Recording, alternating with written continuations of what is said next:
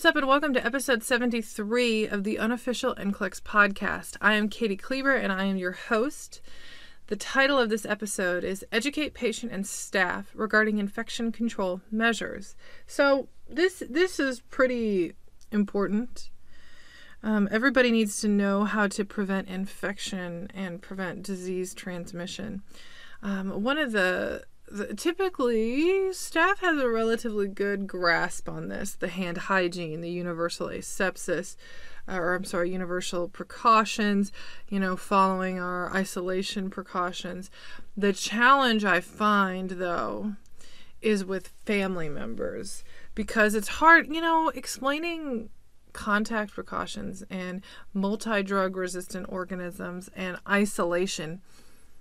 That goes way over some people's heads. It's really hard to break that down into something that is an easily digestible, understandable piece of information.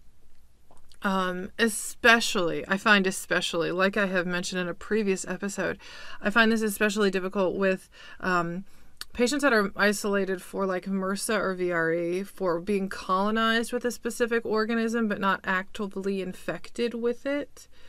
So understanding that difference is challenging as a healthcare provider, let alone as a lay person, and then connecting that to, we want them to wear a gown and gloves, but when they go home, they're not going to wear a gown and gloves.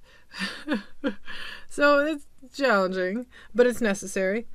I find the best thing that I do, or the best thing that I have done that has gotten, I felt like the best response, is when I find out a patient's got MRSA or VRE and I got to put them on precautions, because a lot of hospitals will require you to screen that upon their arrival. I will print off whatever the appropriate educational stuff is. I'll make sure I understand and read it real quick, and then I'll bring it to the family and I'll say, hey, Mr. Smith here, and talk to the patient as well. You screened positive for MRSA.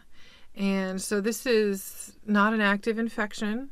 This is an organism that has colonized, meaning, it's not something that is actively has to do with whatever you're admitted for. We just screen everybody for this. And you can get it in various ways, which are listed on this sheet. And typically the list on the sheet is pretty extensive, and they can typically pinpoint, oh yeah, she had a 2-month stay in rehab after a fall or something like that. And I've had that one pretty frequently. And so while Mr. Smith is here, we as the staff are going to be wearing gowns and gloves to prevent us spreading this resistant organism from him to another patient.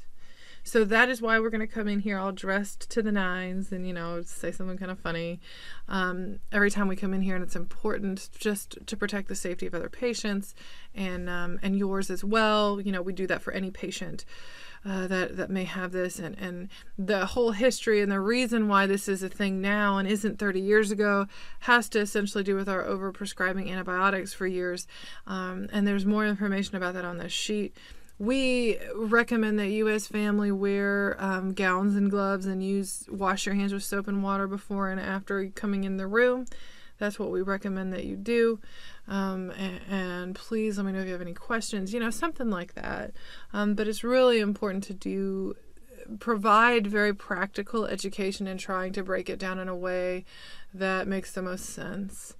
So, and that is challenging. So I want to encourage you too, that if this is like, oh, I don't know, oh great, they're on MRSA and precautions and I don't even know how to explain it to them because I kind of don't understand it myself.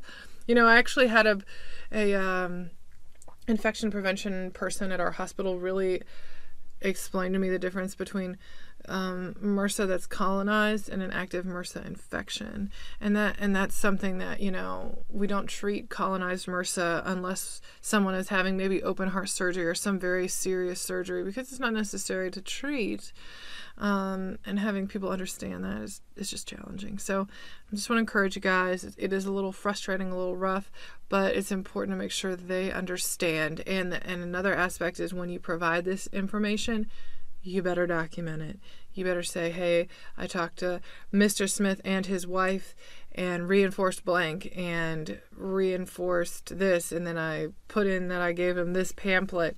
Because I've had patient families as well, where I explain all of that, and maybe it is something like C. diff or something, and I explain to them, they understand, and they don't wear the gown, they don't wear the gloves, and I have to chart that I have done that, and that's all I can do, you know. So it's important to make sure this is done. It is a challenging thing to understand and explain, though.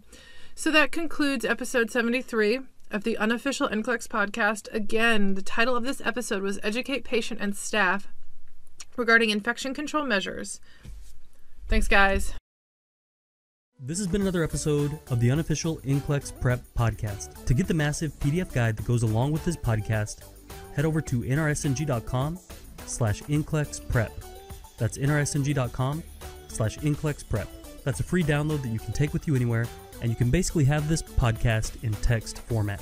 Our goal here at nrsng.com is to give you the tools and the confidence that you need to succeed in nursing school, on the NCLEX, and in your life as a nurse. We want you to succeed, and we want you to become part of this movement of nurses that is dedicated and motivated to learning and becoming the best nurse that they can possibly be. My name is John Haas, RN CCRN, and I'm the founder of NRSNG.com, and I sincerely thank you for being here, and I'm so proud of you for taking this step in your journey. Now you know what time it is now. It's time to go out and be your best self today. Happy nursing.